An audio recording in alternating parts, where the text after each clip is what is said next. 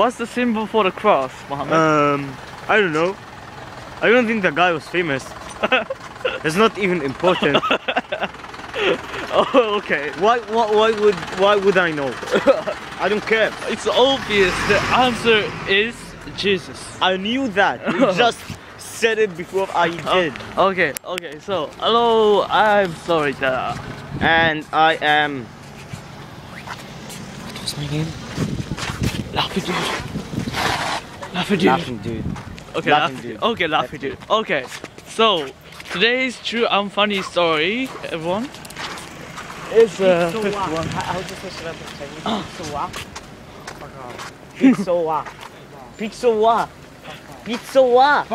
Pizza.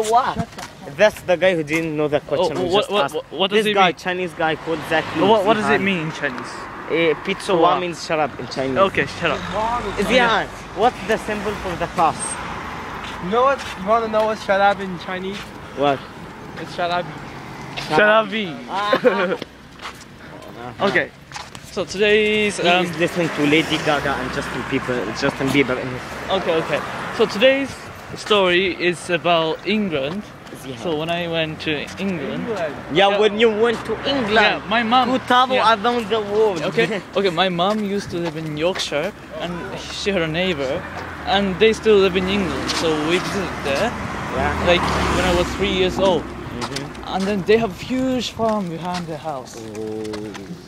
They own. Oh, you step on the shit, right? Yeah. Is that the one? Yeah. And then they own a farm. And then when I saw the farm. Wonder why you called it to Unfunny Story. Okay, because they keep like cattle, chickens, and stuff. And that was the first time I've seen such farms. There are farms in Japan. Yeah, of course. But it's normally like rice fields. I know they have. I know you have many farms in China. Yeah. So the only thing Chinese people do to have a good life, become farmers. Okay, so buy some shitty land and become farmers. And work all day. I was like trying to get corn. Yeah. Something. Okay. Rice. So I was like, which is so much better. Okay, shut up. So I was like, how dare you?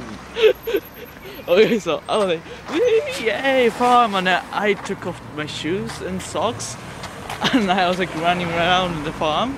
Yeah, and like then, Japanese people do. Yeah, and suddenly I felt something on my foot, and it was warm, and I looked at it, and it was yellowish, browny thingy. So gross shit. Yeah.